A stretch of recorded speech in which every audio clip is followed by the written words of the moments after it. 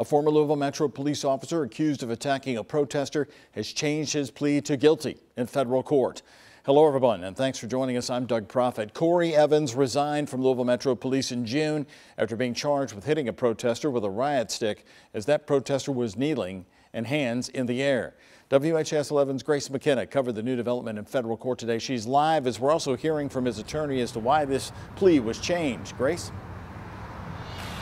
Well, Doug, Evans pleaded guilty to one count of deprivation of right today. According to the charges, Evans struck a protester in the back of the head while that person was kneeling, surrendering with their hands in the air. The U.S. attorney today said the person was taken to the hospital the night of May 31st to get stitches. Evans' attorney, Brian Butler, said he wanted to plead guilty because Evans wanted to take responsibility for his actions.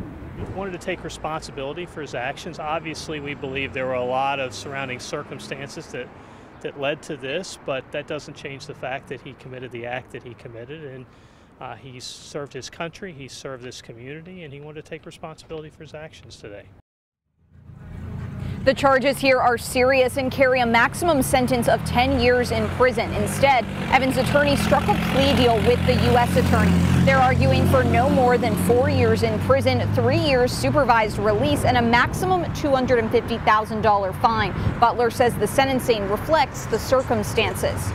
They were facing gunfire, they were facing Molotov cocktails, they were facing unspeakable danger. And he reacted in a manner that he wishes he wouldn't have, and we hope the courts take that into consideration.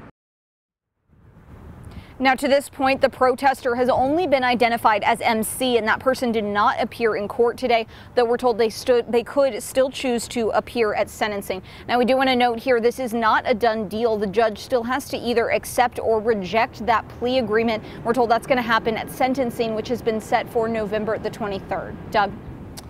Well, Grace, what are you learning? Is there a chance we could actually hear testimony from Corey Evans himself at his upcoming sentencing?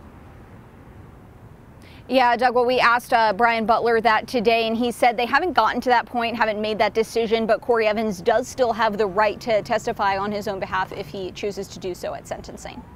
All right, Grace McKenna live downtown outside Federal Courthouse there on Broadway.